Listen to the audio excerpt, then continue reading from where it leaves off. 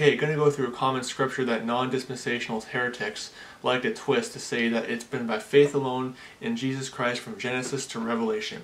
So Adam and Eve were basically putting their faith in the death, burial, and resurrection of Jesus Christ thousands of years before Jesus Christ died on the cross. It's heretical, foolish nonsense, and it's been debunked in past videos. But here's the common scripture you love running to. There's a bunch of scriptures they like to twist to say that basically saints in the Old Testament and people in the time of Jacob's trouble are basically saved by faith, which is kind of a problem because what happens if someone takes the mark? And they can never answer that. And here's kind of the real thing of has it been by faith alone or that kind of stuff. Here's the real reason why I'm so big on against this non-dispensational heresy is these non-dispensational heretics, almost a tongue twister there, these non-dispensational heretics want to get people thinking in the time of Jacob's trouble that they have eternal security, that you're sealed with the Holy Spirit. So what? Then you can take the mark. And of course they always like to say, well, no true Christian would take the mark. And here's how you stump them on that. Basically, here's a question to all you non-dispensational heretics out there who say that no true Christian could take the mark. Here's how you can get stumped. Ask them, just simply ask them, what happens if a true Christian in this time period does take the mark anyway? What happens if they know it's the mark and they take it anyway? Are they still saved? They can never answer that. Because Revelation 14:9-11 is crystal clear that anyone who takes the mark is damned. They go to hell. There's no exceptions. Any man, not just unsaved people. So if a true Christian knows it's the mark and willingly takes it anyway, are they still saved? So if you're a non-dispensational, answer that one, please. They can't. They can never answer that because it debunks their heretical system. Because essentially what they're saying is that you can go into that time period and basically take the mark and you're still saved. You still have eternal security, which is ridiculous.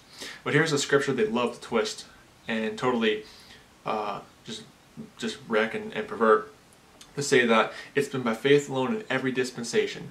Galatians chapter 2 verse number 16. Here's the one they always love to run to. It says, knowing that a man is not justified by the works of the law, but by the faith of Jesus Christ, even we have believed in Jesus Christ, that we might be justified by the faith of Christ, and not by the works of the law. For by the works of the law shall no flesh be justified. And they'll say, see, the works of the law cannot justify you. Okay, you got a couple problems there. By the faith of Jesus Christ, Jesus Christ wasn't being preached in the Old Testament. So this was applicable back in the Old Testament, because they try to say this was applicable throughout the entire Bible. Okay, where are the Old Testament prophets saying, I believe in Jesus? Where are people in the Old Testament saying, I believe in the death, burial, and resurrection of Jesus Christ? You won't find it. This verse is true, obviously, for today. It's true for today. But it's not true back in the Old Testament. Because again, where are they putting their faith in Jesus Christ in the Old Testament? It's not. If it was true back in the Old Testament, it would cause a contradiction in Scripture, because it would contradict Ezekiel chapter 3 verses 18 and 21, Ezekiel 18, 20 to 27, and Ezekiel chapter 33 verses 8 to 9, and many, many other scriptures too, which prove that there was an element of works that were involved. Ezekiel 18 is the best one. I had a kind of a back and forth with a non-dispensationalist heretic who tried to say that, trying to say I'm a heretic because I said that Ezekiel 18 is basically disproves their non-dispensational heresy. And he tried to, these non-dispensational heretics, they always love to just twist and contort the scriptures and just always try to twist it to explain it away. Instead of just reading the verse as it stands, they always have to twist it to try to explain it away when it contradicts their system. They can never just read it as it stands. So, some stuff going on in the background. But yeah, so he's saying he's talking about imputed righteousness. Ridiculous, nutty nonsense. If you actually read Ezekiel 18, it's talking about them having to turn from wickedness to save their soul. And if they turn back to wickedness and die in that wickedness, they basically go to hell. It says they'll die in their sin. So it's ridiculous, foolish. They can never answer that. They have to keep twisting it.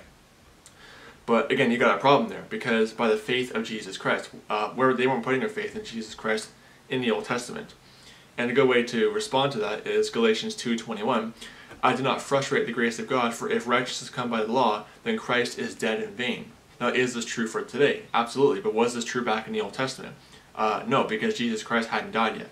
How can Christ be dead in vain if he hasn't even died yet? Ridiculous nonsense.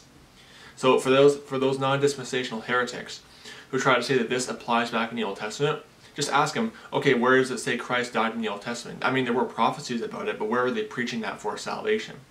Because you actually have these non-dispensational heretics who say that they're putting their faith in Jesus Christ in the Old Testament, which is ridiculous.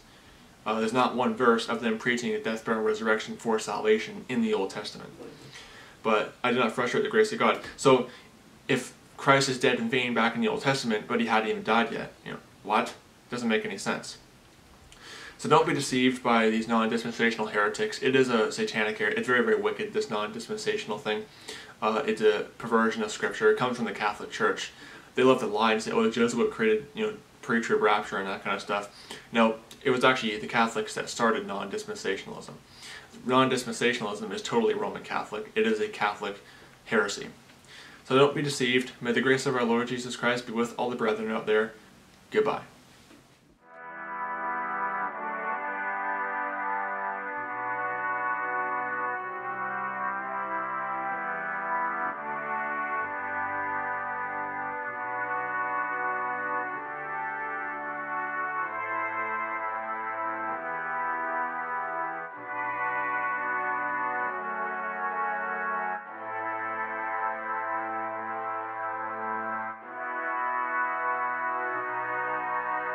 Thank you.